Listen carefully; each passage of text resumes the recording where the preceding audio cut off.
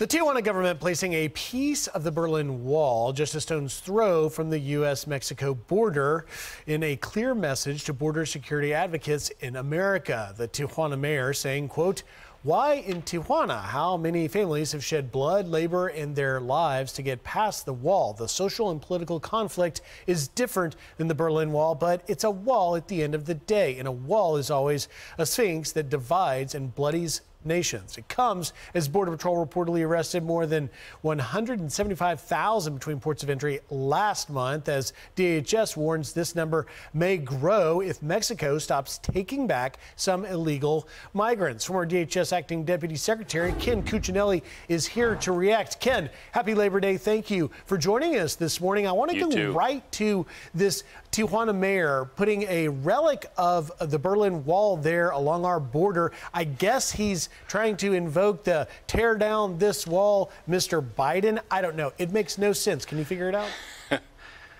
Well, first of all, Biden has torn down a good chunk of the wall, but it's an emotional play. But it had nothing to do. That was with keeping people in like a whole country was a jail. And we've never said Mexico is a jail, but there is blood on the border, and it comes from the cartels that the Mexican government and the Tijuana mayor don't take on. So the American people are paying for that with lives in the tens of thousands every year. And we didn't get close to finishing securing that border. And that is something that has, of course, exploded as a subject with the Biden open borders policies, which, by the way, he's been underwater with Democrat voters for 2 years on these policies. The only people happy with these policies are the radical left of even just the Democrat Party.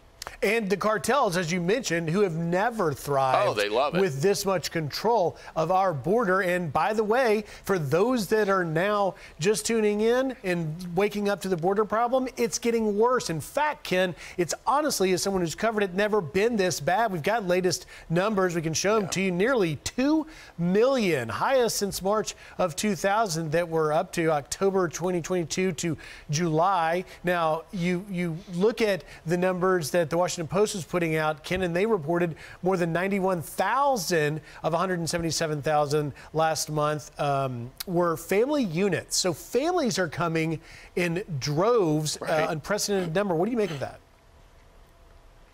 Well, first of all, it's the biggest loophole in the legal system, and they know they have allies in the Biden administration. And frankly, I doubt the number is that high. I think this administration is happy to play along with a lot of the lying done at the border by people crossing the border with fake families.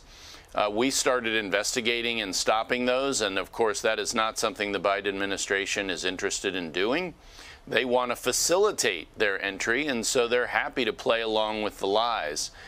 Because they do have an open borders policy, and this isn't a mistake. You and I look at the border and we see a disaster.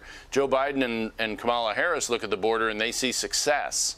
This is what they want. They want to flood the United States with illegals, despite what it does to our poor people's job opportunities and wages, despite what it does to school systems and districts, and despite what it does to destroying our tax base, overwhelming communities that are just not prepared to absorb this many people invading their communities. And interestingly, now here in New York City, where I am standing, you've got the mayor and New York's governor looking at the border, seeing it quite different than they originally did now that they've got the migrant crisis here on their doorstep. Ken Cuccinelli, thank you for your time and great insight as always. Happy Labor Day. Good to be with you. All right. I'm Steve Ducey. I'm Brian Kilmeade. And I'm Ainsley Earhart. And click here.